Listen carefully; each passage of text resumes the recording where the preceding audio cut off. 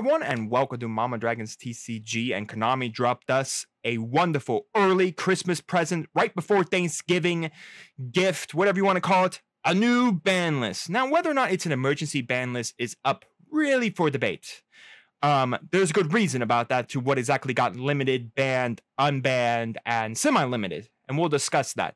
Now, I fully have seen this list. I know what cards are on here, and I have thoughts on them all. But let's jump into it. All right, so let's check out the bans itself. Now, prematurely, what am I looking for this ban list? Tiers. Tiers right now are tier 0 in the competitive meta scene.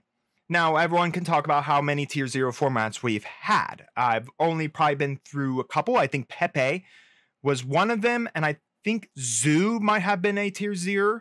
I think it may have been just tier 1, but I think Pepe, I know for a fact, was tier 0 when early age of Link monsters, when we got more and more evolution of, early age of, apologies, of pendulum monsters. But I did play through a couple of really big Link formats like 𝐒𝐍𝐾𝐄. I wouldn't call 𝐒𝐿𝐾𝐄 tier 0, but 𝐒�𝐾𝐄 was like high tier 1. But right now we are kind of in a tier 0 meta with Tearalaments. So I'm looking for Tearalaments to get hit, maybe see a lot of the main monsters go to 1. And I know I'm not going to see any Ishizu cards. The new Magnificent Mavens has only been out a few weeks now, I think. So they're not going to hit that set by any means. They're going to try to sell you those cards, which means there's a good chance they won't hit any tiers. Konami is a business after all, and money is what they're after. And if the tiers, don't get hit on a list with more support coming out in, I think, February when another major set drops in the TCG, yeah, they're not going to hit it. This is a golden goose that they could sell. And yes, I know a lot of people love this tier 0 format in the competitive scene, not so much in the casual scene. But I think Konami sometimes, where the money is where the money goes. So if competitive players are loving the format and they're buying up the stuff and it pushes more people to buy up the stuff, then yeah, there's a good chance casual players are just going to have to go through it. But we'll have to see. So anyways, first off, there's absolutely no new monsters on here. Max C is still where I think it come back to 1, but maybe that's just my personal opinions, but it's still right here. Our first hit, though, is Curious the Lightswarm Dominion. If you've never seen what Curious does, it's a mill 3 engine. It can bring a card back. It can do Nightmare Cerberus, Mon loops. Nightmare Cerberus Mon. Apologies, I got Digimon apparently on the brain. But no, you could use Nightmare Cerberus with comboing it. It's got a mill engine, which Tearalaments could use.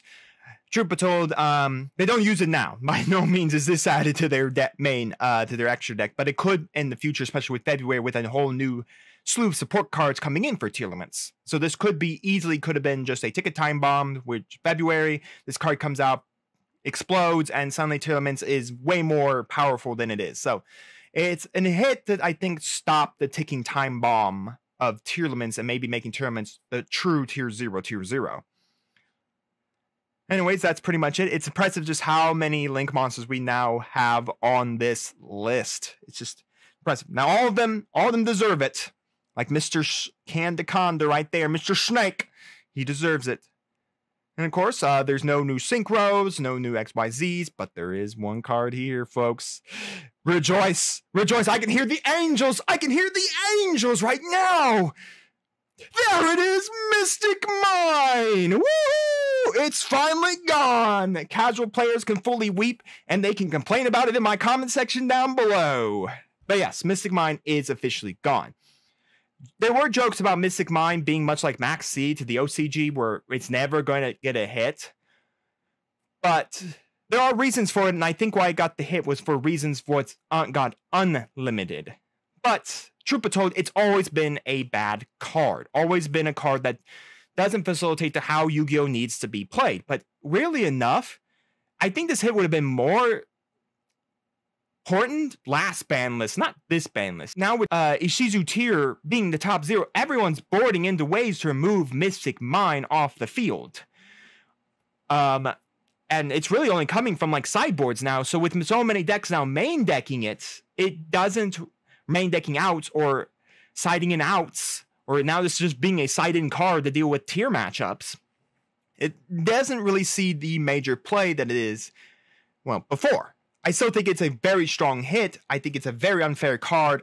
Very not good for the game state. Again, all the casual players who love it, go down to the comments and type your angry comments down below. I'll make sure I read them. But yes, I think nowadays I am a little more hesitant to say it needs to be banned. I would have said one of probably would have been the best thing, because still Tearalaments Ishizu Tears is tier 0, and a lot of casual players can use Mystic Mine to deal with that deck. Now, sure, there's some other new cards to deal with it, and maybe this will have us do deck strategies to, contend with playing around not having Mystic Mine and still playing around Ishizu Tears. But I'm glad it's gone. A really unfair card, but there were a lot of very interesting decks that played it. I'm sad to see them gone. Not really. Not really. I quite enjoy that card. It's finally banned. But anyways, that is it for all of the bans. So we did not see any Tearalaments stuff getting banned. We didn't get to see any Ishizu stuff getting banned. It's not really going to matter. So only really 2 cards got banned. Really, I think, like I said, the only major deck that's been playing around. Now, I know people want Barrier Statue banned, but I think Barrier Statue right now is keeping Flu at its top level, because there are still a couple Flu decks still winning it, still getting the top tables. Now the winning deck is Ishizu Tears, but there's still Floowanderees around, and I know people want the Barrier Statue gone, but personally, I don't want the Barrier Statue. I think it's it's an annoying floodgate nonetheless, but it's a floodgate nonetheless that can still be outed. There's a ways out it. All right, so nothing else coming off the list or anything like that. Let us go to semi-limits. This is where we're looking for the tier monsters. Well, we do have a new semi-limit, Herald of Orange Light. It's kind of interesting. The only 2 decks I know that really play this card, Drytron and Tears. Tears, Ishizus, I think a lot of them are fairy-based, so you can pitch them off the Herald of Orange Light to stop interruption plays. Like, your opponent's going to go Dimensional Shifter, you go Herald of Orange Light, pitch any one of the Ishizu, trigger the Ishizu's effects to start the mill engine of the Tearalaments deck, and milling your opponent as well. If some of them, I believe, do. I don't know if they all do. But it kind of makes sense as getting limited.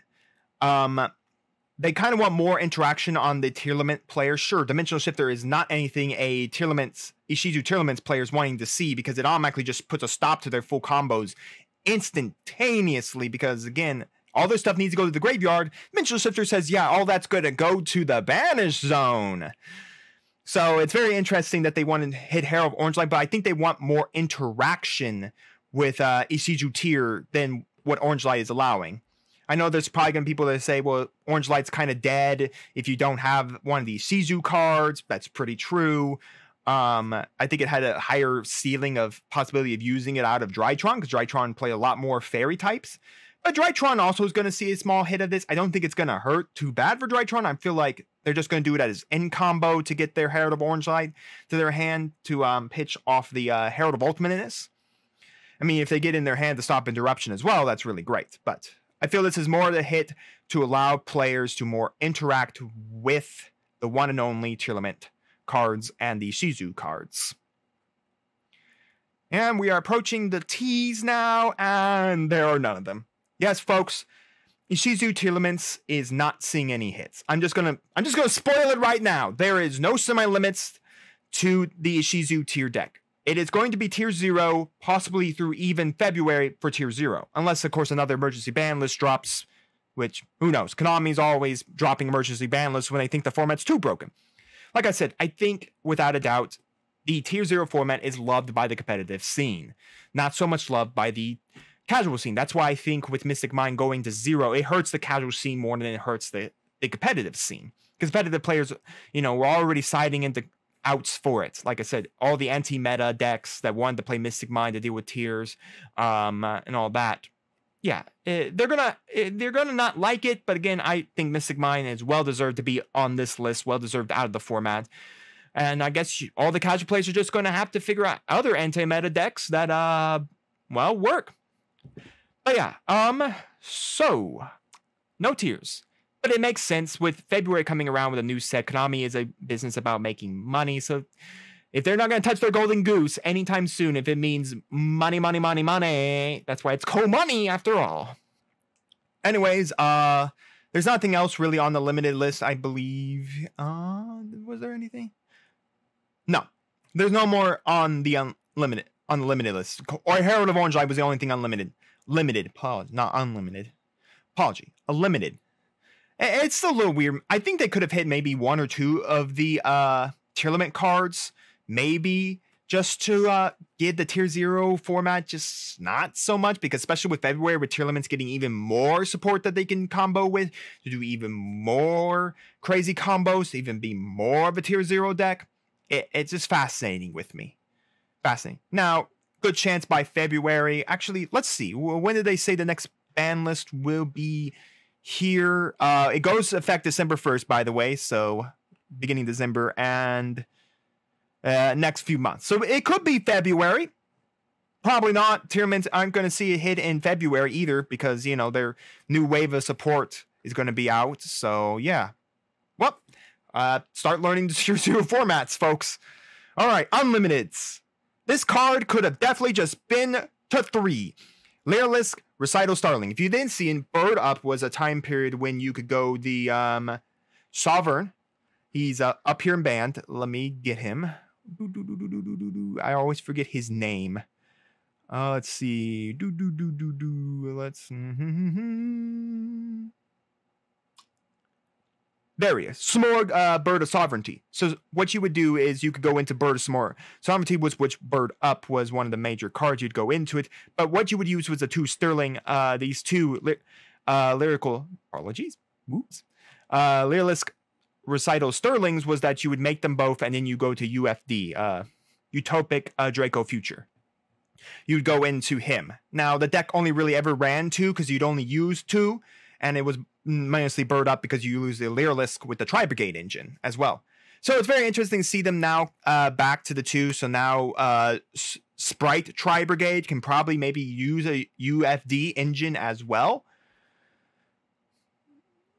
A UDF engine, not a UFD. A UDF engine. So it's very interesting. This card, though, could have come back to 3, personally, because you only need 2.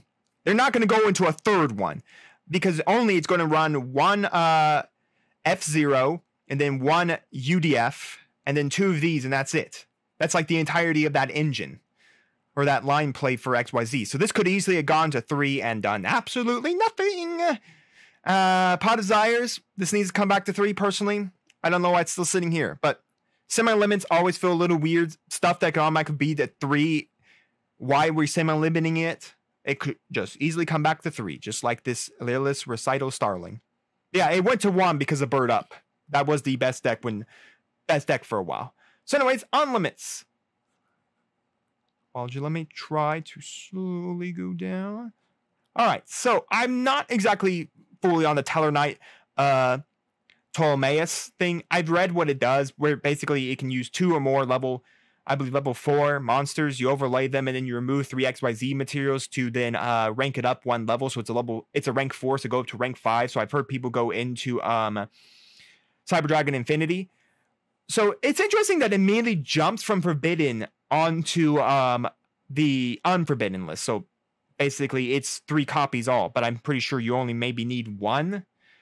I don't know how many times. Sure, I think it's more or less, I think it got banned around the Pendulum era, just because Pendulum was able to spam level 4s extremely easy, and then you can go up into Infinity by removing 3 sources. They remove the 7 sources is never going to come up, hardly ever, and because most decks were running it for the rank up 1, you'll never have the other 2 remove 7 to skip your opponent's next turn and then add a Tellarknight to your hand. It never was useful. So it's just very interesting to me that instead it went from 0 to 3 instead of going normally to 0, 1, and then they'll try it at 1 if they don't think, and then they'll just sit it at 1. If they think it can go to 3, it automatically jumps to 3. It's just very interesting because normally they like to limit stuff before they go to unlimits. Very, very interesting. I don't know how much of a splash it's going to make. Now, I believe the Tearlaments are all level 4s, and just how much they can spam out their own dudes. There's a good chance they could go into Telemus, the Tellarknight monster. I'm not going to try to pronounce the last name again. The Tellarknight monster, and use it to go into Infinity. I don't think they want to. I don't think Infinity's all that good in like current meta. It only really takes 1 monster and negates 1 effect. That's all once per turn, by the way. Its negate is a once per turn, and it's take a monster and suck it up as a resource under it is only a once per turn. It's your turn. It's only on your turn as well. So it's the negate's a quick effect. The other one is just a normal effect. So it's going to be very interesting exactly how this goes about if all the Tearalaments players jump on this XYZ. And let's talk about the next one. It is Dimensional Fissure. Sorry. We'll just talk about 𝐸𝐾 as well. 𝐸𝐾, congratulations. All of our Tri-Brigade and all our great Zodiac players, rejoice. You can have your card back at 3. It's a Searcher card that can get hit by Ash. It's a continuous spell card that it can be hit by anything that removes back row. Yeah. It's not amazing, and it only really buffs, I think, Beast Warrior, I think. Yeah, it only buffs Beast Warriors. But rejoice for all our Tri-Brigade players and all our Zoo players. Dimensional Fissure, though, is very interesting. So, Dimensional Fissure and 2 other cards we'll see, I think, are being unlimited, because coming from the limited list to unlimited by the banning of Mystic Mind. So if you've never seen Dimensional Fissure, it banishes any monster sent from the field to the graveyard. Well, it does that. It banishes, which is really great. So it's back down to 3. A lot of blue decks were playing it to banish, because again, they banish all their stuff and get all their birds back by their bird effects. So very interesting. But also what's interesting, Blamma Jamma, Macrocosmos, and Metaverse. These are the other 2 cards that well, Metaverse mainly came off the list because of Mystic Mind's ban, because it's a normal trap card that can immediately set a field spell to your field. It's much like Demise of Land, but I think Demise of Land needs you to have your opponent to have a field spell or do something very specific. Metaverse is like, yeah, standby phase, Metaverse, or anytime Metaverse, I'm going to play Mystic Mind. Now you can't respond to Mystic. Now you can't do anything. That was the reason why Metaverse went 2-1.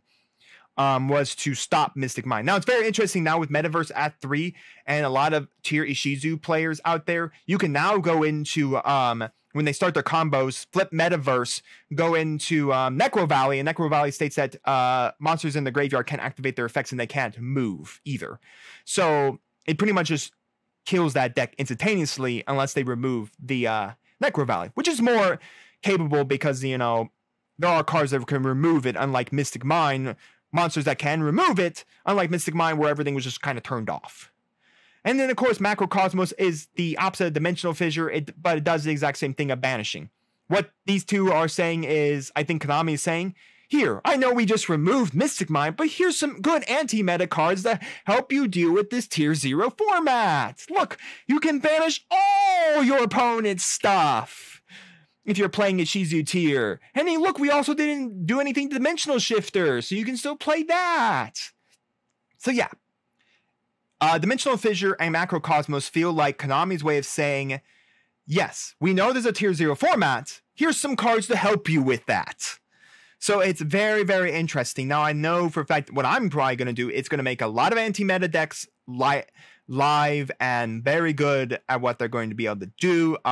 It's probably going to make me want to play Flu now even more because, you know, Flu can play under these 2 cards perfectly. So it's basically pushing a lot of anti-meta towards Ishizu tier. That's what it feels like. Konami's little way of saying, yes, we know it's Tier 0.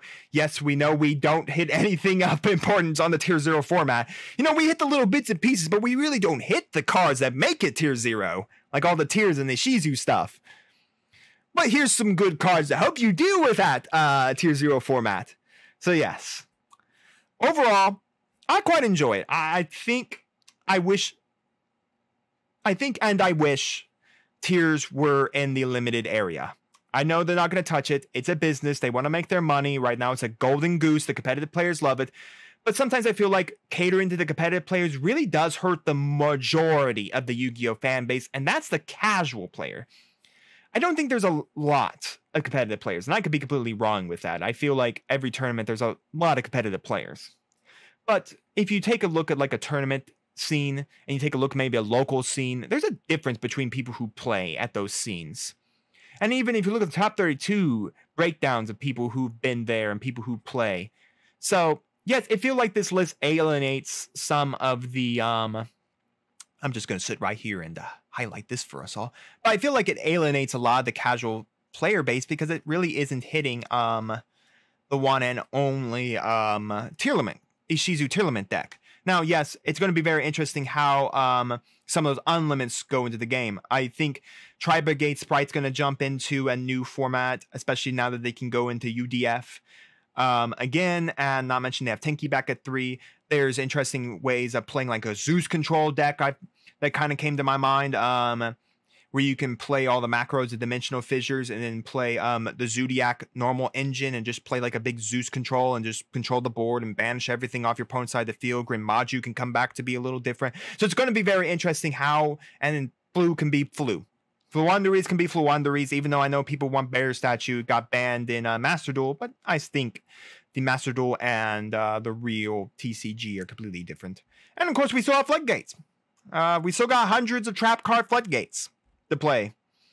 So it's going to be very interesting just how this all merges. But what's more interesting, this ban list came out after all the YCSs have been concluded. I think there's only one more as of the time of this recording. And then I don't think the YCS season doesn't start back up until like February. So it's very interesting. I guess giving people time to play around with the changes and stuff like that.